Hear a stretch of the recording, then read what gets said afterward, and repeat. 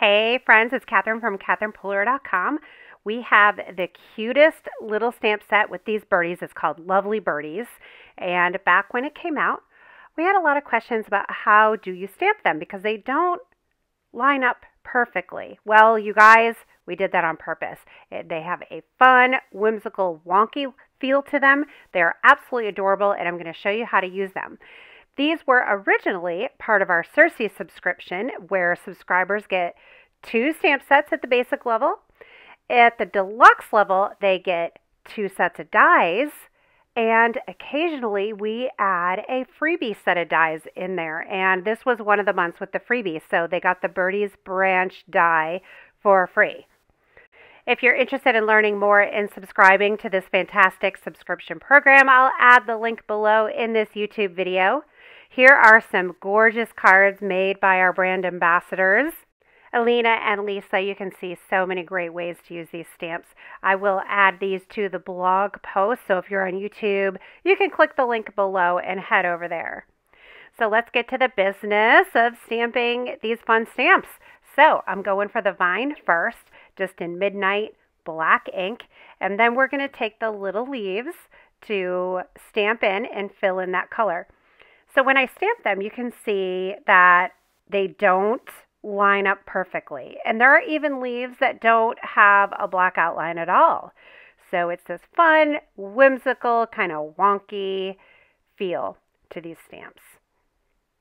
So now we'll perch a few birds up on the vines, and starting with the black outlines and then stamping the layer inside.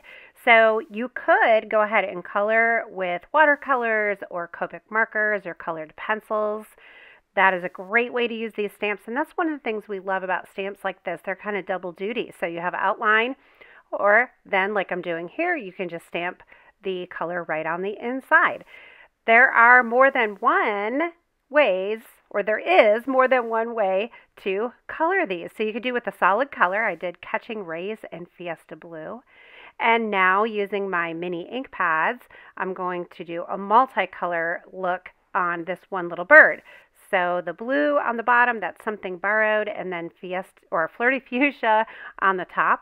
You'll notice there's a little bit of line between the colors. So if you grab a blending brush, you can buff out that line and smooth it out and get a little bit of color blend between the two. So it actually makes a third color here.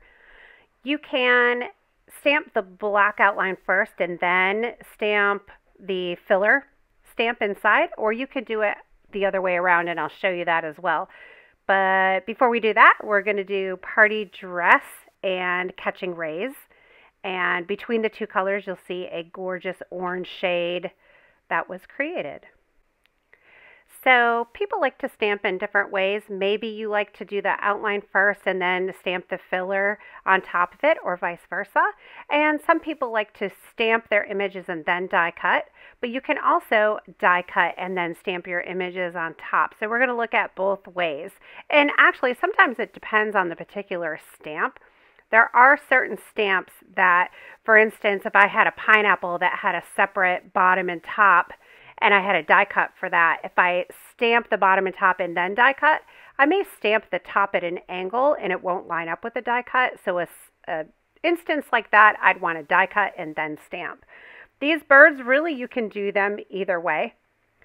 So now I'm just stamping the outline first, and then I'm going to do the filler image right on top in several different colors.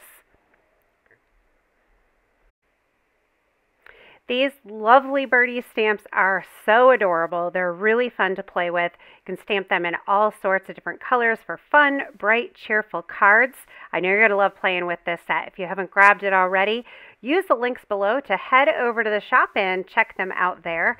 Let us know if you have any questions. Subscribe to the channel while you're here, and I hope to see you again soon. Thank you so much for watching. You guys, your support always means the world to us. We are so happy you're here with us on YouTube. Have a great day.